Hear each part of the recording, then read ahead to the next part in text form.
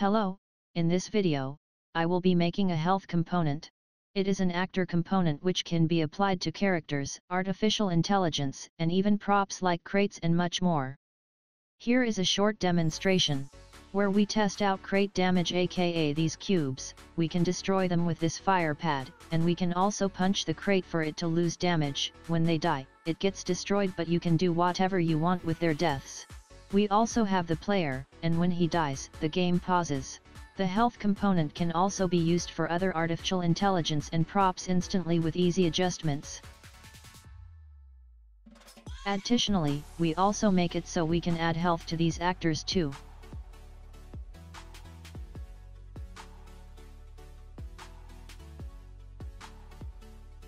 Anyway, back to the tutorial. In order to do this, let's create our first blueprint, the actor component.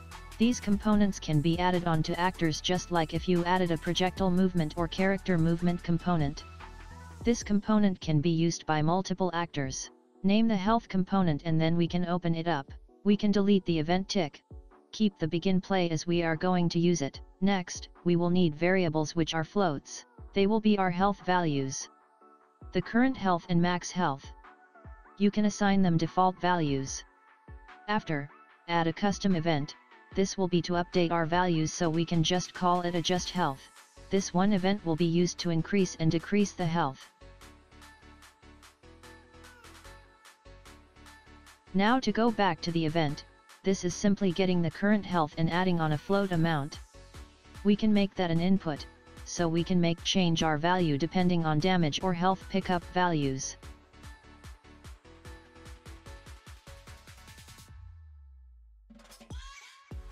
Now to set the health, but importantly, we want to clamp the values between 0 and max health. It is important so we don't go over the limit. We added a max health variable because we can have values greater than 1 and it's easy for upgrades. If you have UI for health, then you can also update the progress bar or text here. But after all that, we can focus on the death part, with a branch. The condition would be current health less than or equal to 0.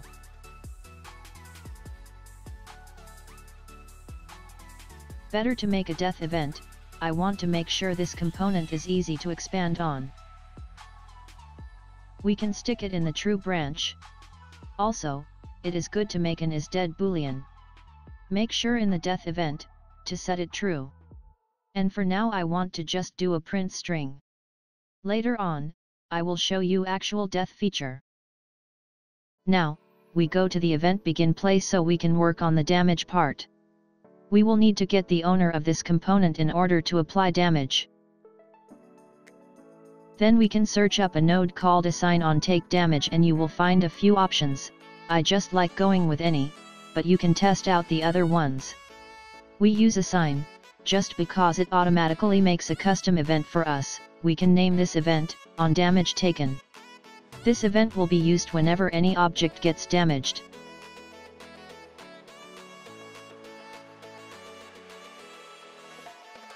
We just need to call it adjust health.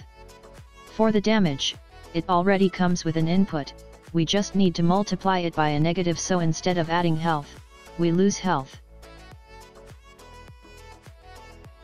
Here is the comment to explain why. As I won't be adding a user interface for this video, you can just use a print string where we print the current health. Now, compile and save. We need to add these components to anything, characters, props. In order to this, just go to these actors. For now I will just give my player health. Open up the player character, and then go to the components tab and simply find your actor component in that search list. You can also adjust the values of the health if you want. That's all done. We just got to do a few more things. Create a new blueprint actor. I want this to be a Firepit, something to hurt the player. You can create a master object to help make this simpler. In this actor, I will add a cube, and a box collision. The box collision will cover the top of the cube.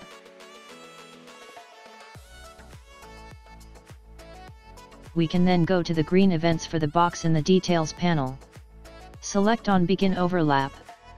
I will show you a simple damage system and cover how you can make an object to damage specific players or even an object that damages anything. First, let's damage the player. We can do this by casting to the character and then apply damage. Then enter a damage value. I will make mine a variable by right-clicking and promoting it to variable so I can change my value around in the editor viewport. This will mean the fire pit damages the player, but in order to damage any character or object, you just have to skip the cast bit and just do apply damage.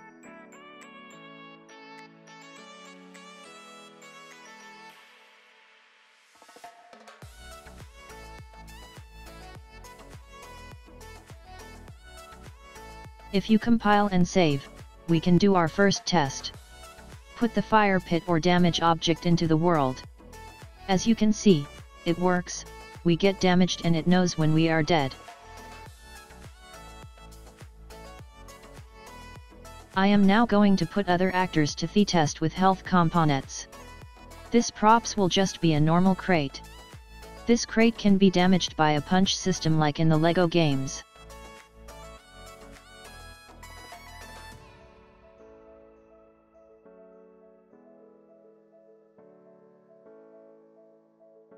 This crate is just going to be a cube with a box collision. You can do whatever you want with it, the shape is not the important part.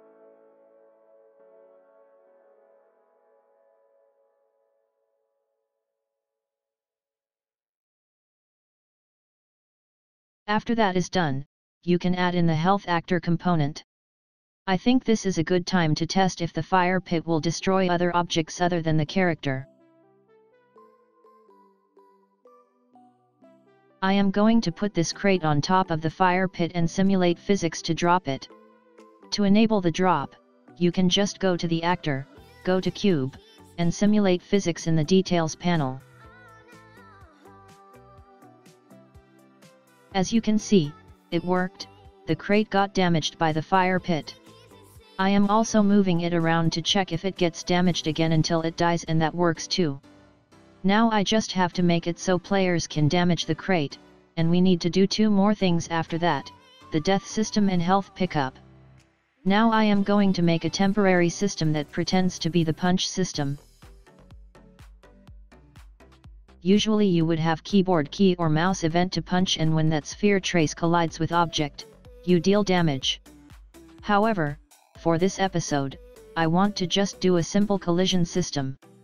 This is because in the future, I will post a punch system tutorial. So let's go to the crate, and use this box collision. It's similar to the earlier method, except this time, we cast to the player, and when we apply damage, the damaged actor would be self, because the player is damaging the crate.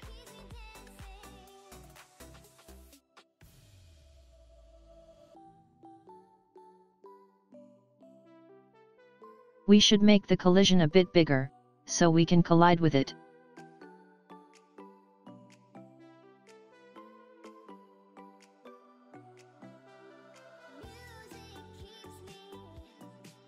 As you can see, we accomplished a simple damage system. With all this in place, we just have to improve the death system, so we can actually see these objects as dead objects. In the health component, go to your death event. This is just a quick and dirty method, but as our component will be used for all our actors, we need to make sure our death event covers it all.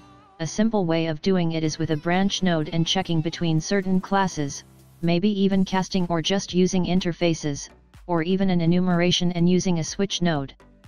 Anyway, we will use a branch node. The condition is the check if the owner is the player or not.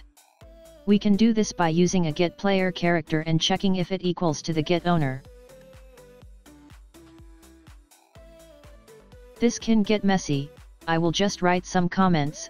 You can have various deaths from simulations to animations to destroy actors, particles, and so on. This branch will divide all that, and we can go into the specifics later on.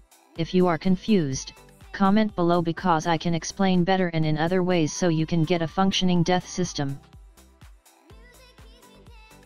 Okay, so for the object's death, we can just do get owner and then destroy actor. I will write a comment here, it's not too important, just an overall note of what I just said. Anyway, for the player, I don't have anything, so I will just pause the game. Now to test what happens, first to see if an object gets destroyed, we have two ways of destroying the crate, a punch or dropping it in the fire pit. That was successful. Now to see if the game pauses, and it does. I am now going to increase the health. Let's say the crates get 25 as max health, and 15 as their current health. This just means their health is like 1500 HP and goes up to 2500 HP. This was just to show that you can have health higher than 1.0. This is the health component done. We just have to do the health pickup, create a blueprint actor and just give it a simple mesh and collision. Making the code is very simple, we did this a bit earlier with the on take damage event. We just have to do a similar thing when we collide with a pickup. Now, press the green event, the begin overlap, we just have to cast with player. And then get the actor health component, this way we can call the adjust health function. We need this to add the health. And simply add the values in the health added. After collecting a pickup, we can just destroy actor, as it has been used. We should also make a check so that we don't pick up health once we have full health. We can do this with a branch. The condition would be if player's current health is less than their max health, then pick up the item.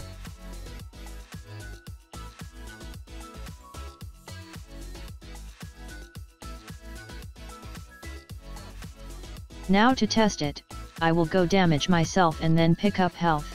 Once I am full, I cannot pick it up again. This is now a complete. We can also expand on this later on with other features related to health. Hope you enjoyed this video. Comment below if you have a problem or video idea. Also consider subscribing and sharing my channel around. See you next time.